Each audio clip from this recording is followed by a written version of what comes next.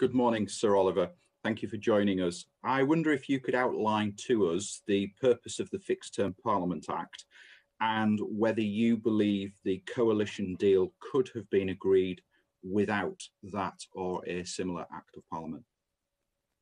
Well, the purpose, as is very widely known, was exactly as the second part of your question implies, to enable the coalition to be formed.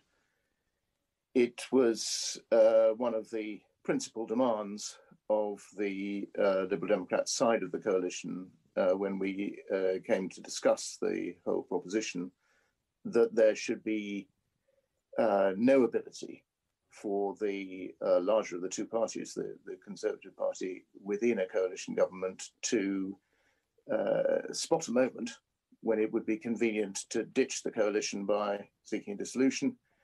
And as the Prime Minister came from the larger of the two parties, that would have been possible in the absence of a Fixed Term Parliament Act or something very similar. Do I think that the coalition could have been formed without that?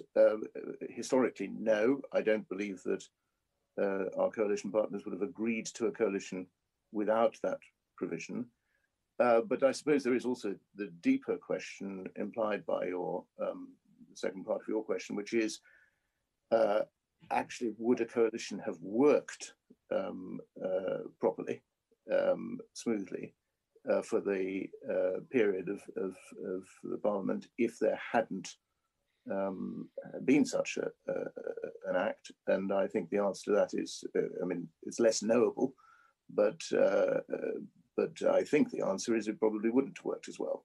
I think one of the things that made it work pretty smoothly as a government was that everybody knew that neither side could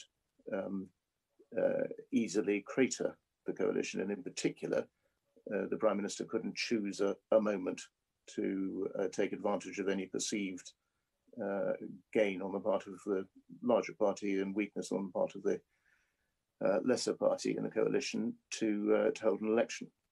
So my own guess is that if the present Parliament, as looks likely, legislates to return to the original position, and if, as is not at all impossible, a coalition has to be formed after the next election to provide a stable government, very likely with one of the subtle ironies of our history, a new Fixed Term Parliament Act will have to be enacted.